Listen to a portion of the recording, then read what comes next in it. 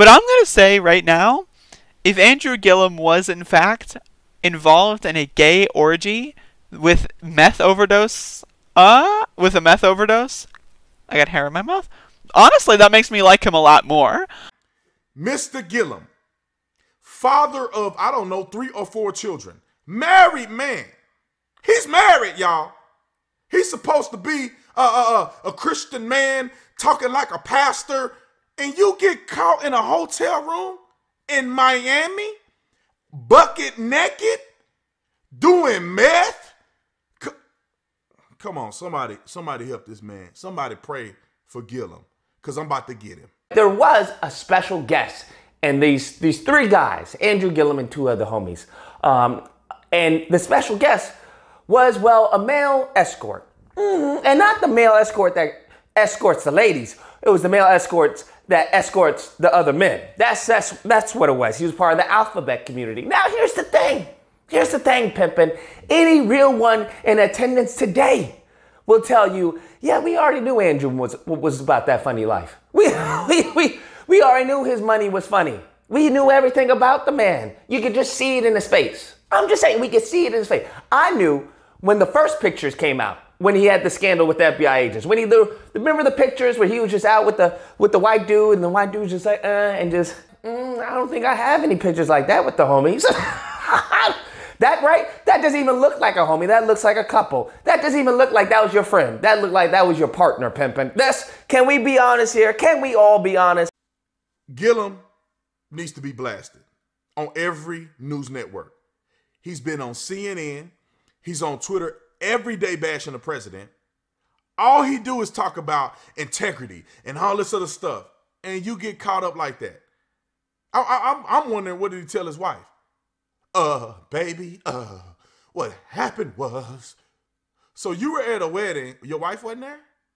Your wife wasn't at the wedding? Oh, okay. I was wondering. Why only 3 of y'all in the room? Where the rest of the bridal party? Where everybody else at? Where are the rest of the wedding attendees? Did you pay for that room? You a grown man. You got money. You didn't pay for that room, but you in the room with somebody else, and your wife ain't there? You went back home. You didn't go to your wife's room? Oh, okay. You and your wife don't have a hotel room there? Oh, okay. I was just wondering. You ain't finna sneak this over us, man. But I want to see more people call out Andrew Gillum.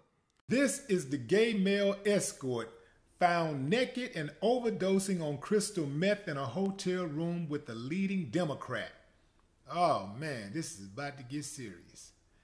Andrew Gillum, a married father of 3 who narrowly missed out on becoming Florida's first black governor, was too inebriated to speak when cops arrived at the ritzy Mondrian Hotel in Miami's South Beach Party District.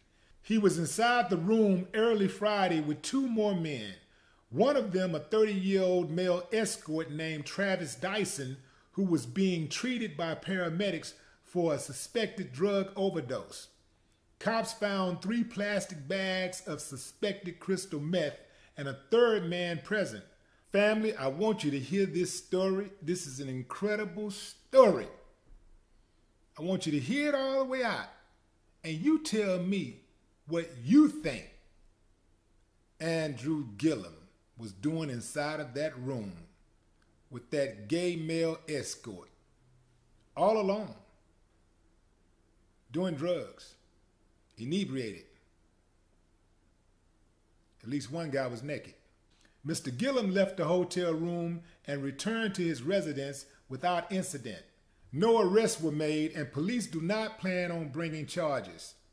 At this time, the incident is not being investigated as a criminal matter, said a spokeswoman for the Miami Beach Police Department. Can you say favoritism or privilege? What that money and that connect can get ya? Whoa. Man. I ain't gonna waste no time on this. Better that his wife find out now than later. The best case scenario, him, Andrew Gillum, and this male escort are really just friends. Maybe they're really just good buddies, good friends, okay? It's nothing wrong with being friends with a male escort. The thing about being a politician, and this is what I'm going to bring up about the Obama story in just a second. When you're a politician, you represent like, let's just say president, for existence. His constituents is all Americans, whether you're a porn star, whether you're a lawyer, whether you're a doctor, whether you're a stripper, whether you're poor and homeless. I expect for a politician to be buddy-buddy with doctors, lawyers, other politicians, school teachers, professors, but I also expect for them to be friends with, you know, construction workers, strippers, maybe porn stars, you know, stay-at-home mom, and unemployed people, because guess what? Your constituents have all different occupations.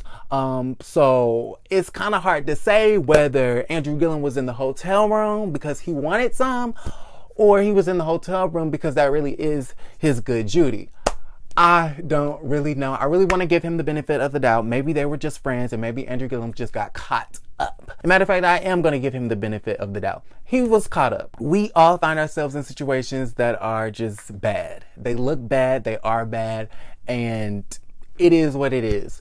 But I'm not going to jump to conclusions yet. Okay, I want, like Wendy Williams, let's keep digging on this one. Let's keep digging, because I feel like there's really more to find out. But I can assure you this, Andrew is not going to be on CNN, okay? In no time soon, until he figures this whole stuff out, because this is the type of stuff that could really put a stain on your political career, okay?